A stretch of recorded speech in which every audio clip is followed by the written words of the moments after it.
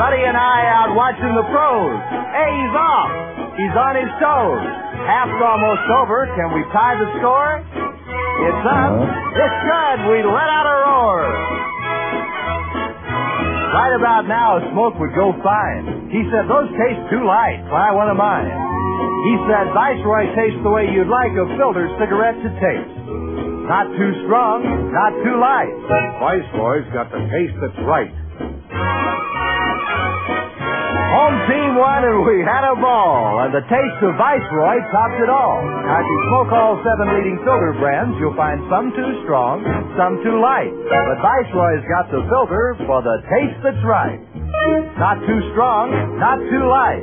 Viceroy's got the taste that's right. That's right, smoke Viceroy for the taste that's right.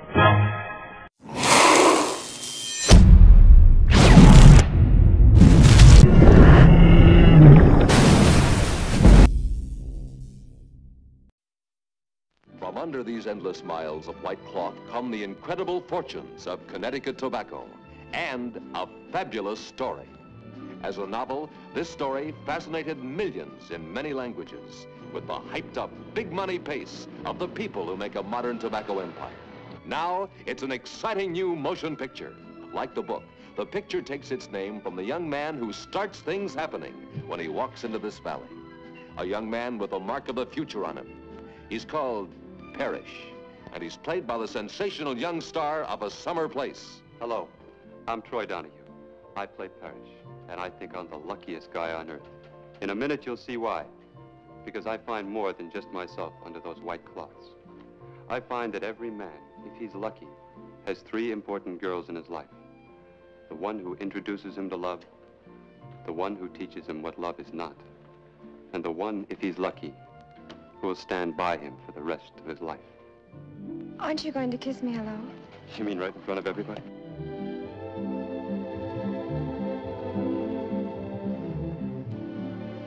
Think twice. Because that's the only way I'd want you. There ain't nothing wrong with the old ma that Judge Rate can't cure. Look, shut up. She's no cheap tramp like... You know, she can have as big a yen for somebody as I can. Damn it, is that all you can think about? It sure seemed like all you thought about the minute you moved in here. Do you mind, darling? Hello, darling. Mind if I come along for the ride? If it's worth the beating. You can take quite a beating for $20 million, darling. We've been very discreet, Parrish. And there's nothing wrong. It's just that I hate to see people making dirty cracks about you and him. I want Judd Rake to ask me to marry him. What do you suggest I do about it?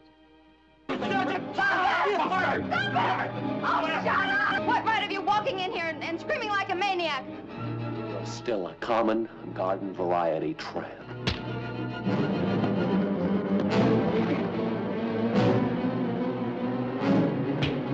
If I ever catch you within 10 feet of my fence again, I'll come over after you and knock your brains out.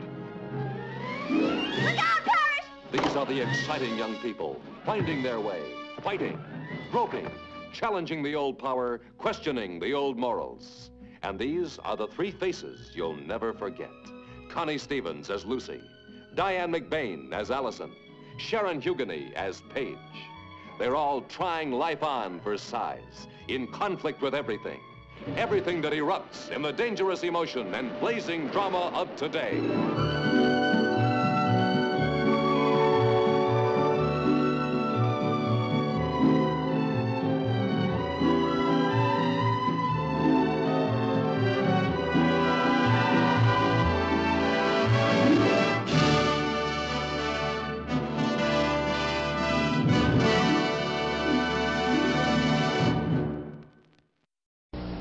Introducing the world's newest, silliest, and hamburger-eatingest clown, Ronald McDonald.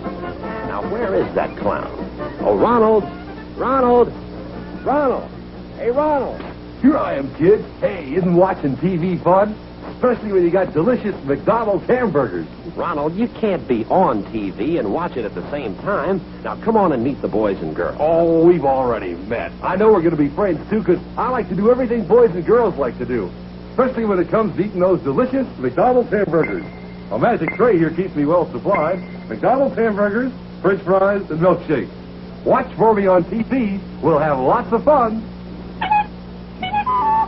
He's Ronald McDonald, the hamburger happy clown. A McDonald's drive-in restaurant is his favorite place in town.